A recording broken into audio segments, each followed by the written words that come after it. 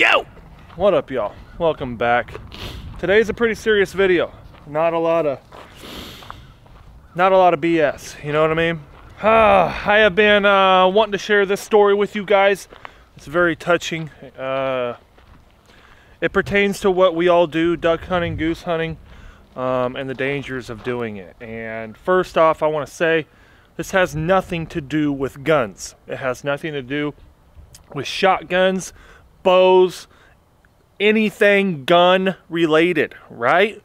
That's the topic of this story. It's a beautiful morning. Beautiful, sitting at like right at 50 degrees. Absolutely gorgeous. So figured we would come in the lodge, a little quieter in here. It's pretty windy out. So I've been on the phone talking to a lot of great folks about possibly booking a hunt, right? To come here, stay in the lodge, hunt Central Kansas with me here at Sandhill Flyways. By the way, we do have some availability left. We have room for a lot of twos. Two guys, I can put two guys about anywhere November through January. So if you're interested in coming to Sandhill, all you got to do, sandhillflyways.com, fill out the inquire to book form, and we'll get you all fixed up. I'd love to see y'all here. All right, you guys know I'm always preaching gun safety, hunting safety, for the most part, you know, especially at the end of every video, especially if it's a hunt and it's cold out, snowy, icy, whatever. I'm always giving you my safety tips, and that's because I truly do care.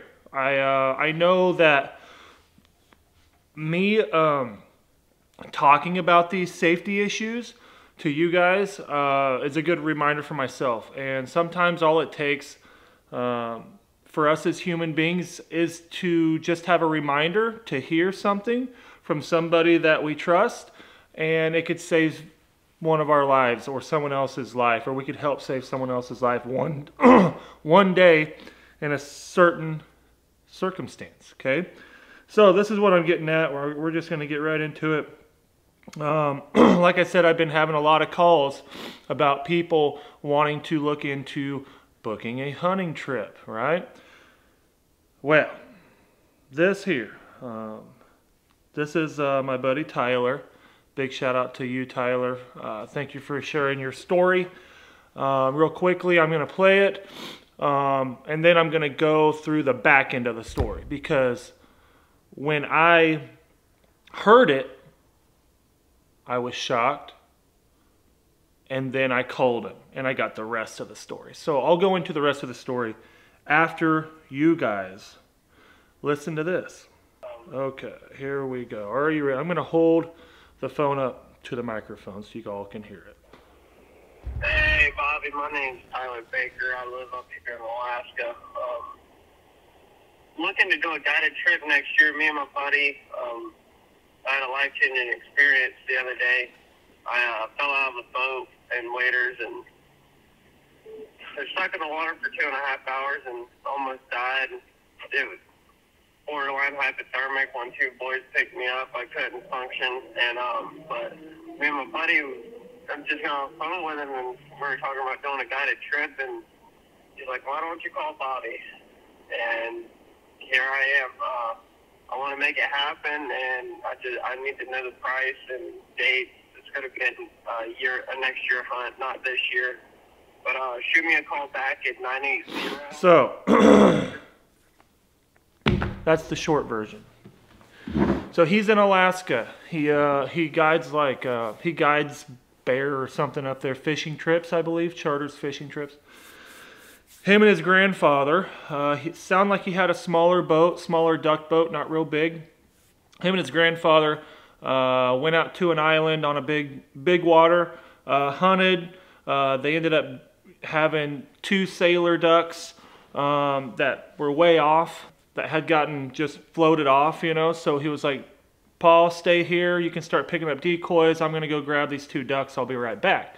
Well, he ripped off and went around the bend, and his grandpa couldn't see him anymore, and he was way out in the water. He was headed to go get the first floating duck that he seen, and by the sounds of it, what happened, he got spit out of the boat. So I don't know if he hit, you know, a big wave and it spit him out, but he got spit out and a lot of his belongings got spit out as well. And the boat, the engine never shut off, it just kept going, okay? He's in a lake. He's not in a marsh where he can stand up. He can't touch, and he's in waders. And I'm like, so you were swimming? And he was like, yeah. I was like, what'd you do? How in the heck? I was like, how far from the bank were you? He was like, oh, Bob, way too far. He was like, if I would have tried to swim to the bank, I would have died. I was like, what'd you do? He was like, off in the distance, like right away, within the first 30 seconds of being in the water, he spotted one of his, 5-gallon fuel containers floating in the water. He said it was 200 yards away. He said he swam 200 yards. He said, by the way, the water temperature, this is Alaska, was already 39 degrees. Okay? He said he swam 200 yards to the fuel container, emptied the fuel container out, and then bear hugged the fuel container for 2.5 hours. Okay? This is easy for us to talk about, but can you imagine, right? So really big water. At that hour mark, hour and a half, Grandpa's starting to get worried. There's 0 cellular reception on this island, okay? So Paul's trying to flag anybody down that he can see. Literally, it's BFE, so no one's around. It's Alaska. It's not like public land here where there's 100 people, right? He finally gets through, calls like search and rescue. They're on the way. And then luckily at the 2.5 hour mark, 2 boys happened to see Tyler floating and went and rescued him. He said, Bob, they said that I was so close to being done another 15, 20 minutes and I would have been done with hypothermia. And his story, I think, is such a staple in the duck hunting, waterfowl hunting world, no matter if it's here in the States, if you're overseas, if you're in Alaska, if you're in Canada, anywhere, big rivers, Nebraska, around Omaha, the Platte River, the Missouri River. The Missouri River is scary. It is a beast. If there's floating ice chunks, big ones on the Missouri, and it's foggy, don't put your damn boat in there, right? So, his conditions, the weather conditions, everything was perfect.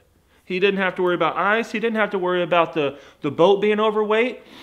He just got spit out of that boat. And I'm like, man, how'd you get spit out? He's like, man, I don't know. I was just ripping a little too hard. I was too used to the boat.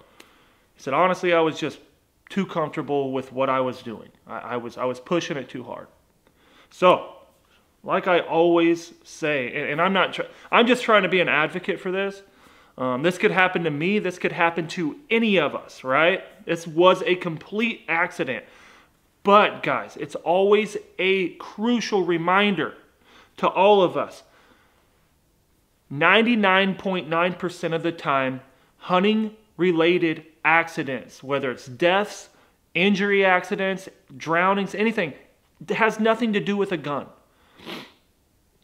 And the big media theory and the people that don't hunt, their theory is guns are dangerous. That's how people die hunting. No, people die hunting because of drownings. That is the biggest, I promise you, the highest rate of death is due to drowning. And they could be elk hunting and having to cross a lake on a boat and something happened. So it's not just duck hunting or goose hunting, but duck and goose hunting by far takes the cake when you're talking about drowning accidents. I know this is not a crazy video. This isn't me out shooting a 410 and making a freaking viral whatever. I don't care about that. I don't care how many views this gets, but the world and whoever watches this needs to hear it. And we need to spread this information. If you hear this and you have sons, or if you hear this and you're 17 with 10 hunting buddies, make them watch this video. Make everyone watch this video. Make kids watch this video. All you dads, make everyone that you can watch this video and hear his story, because it is a very gentle reminder of what something really bad could happen. really, really bad. And it overloading a boat, guys. If your John boat says 2 persons or 500 pounds, right? Go by that. If you load it down and you're only out of the water that far, and you know that it gets 20 foot, 10 foot deep, you need to take some stuff out. You have to.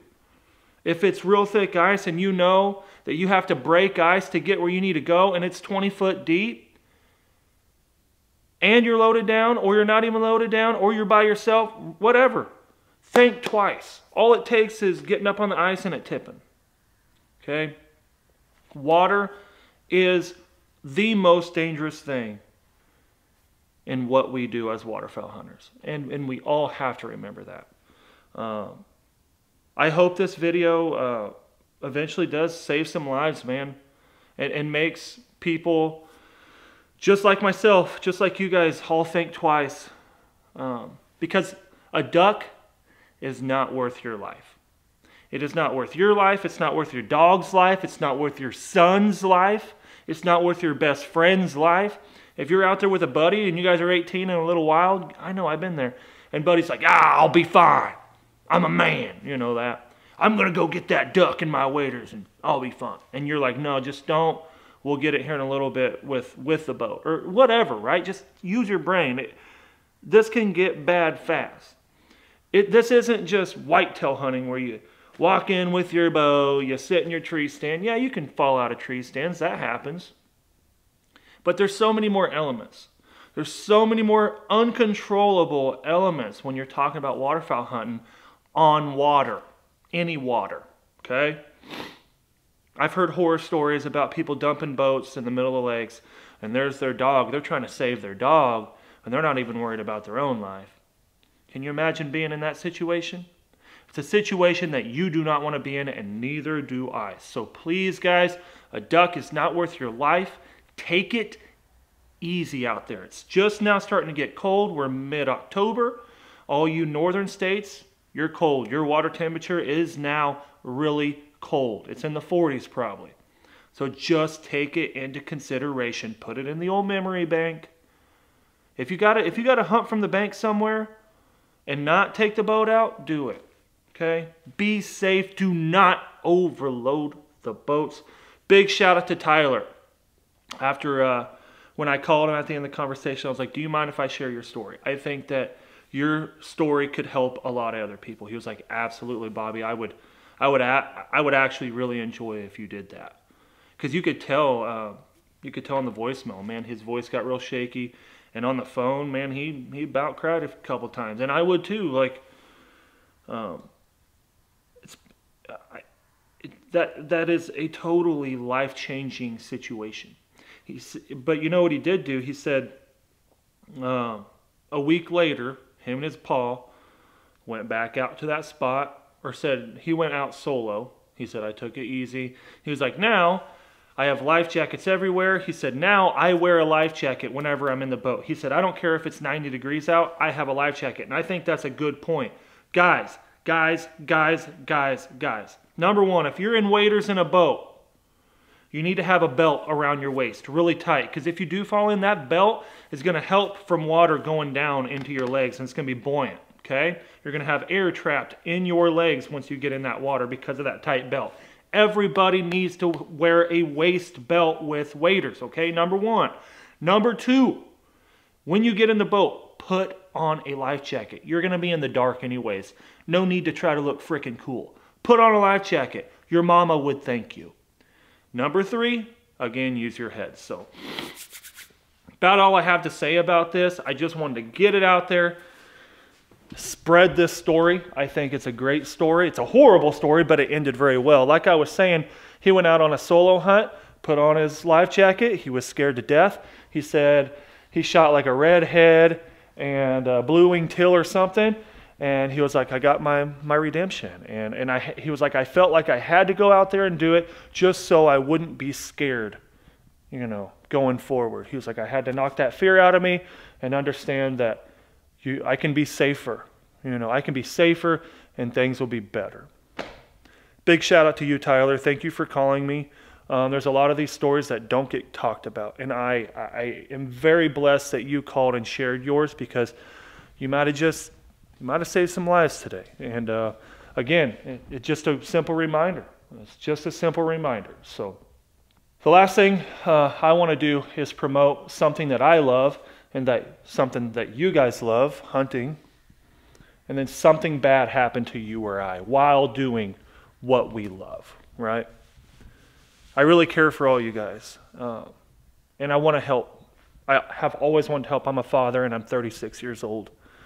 I'm not 20. I'm not a kid. I have kids. But all you guys, please share this video. Share it, share it, share it. I don't care how you share it. Share it on Instagram, screenshot it, share it on your Instagram story, tag me. Please, let's get this video in front of the eyes of the people that need to see it. I mean it, guys. This needs to happen every year. A video like this needs to pop off at the beginning of every waterfowl season, just to help people have a good reminder on how to be safe in the cold water.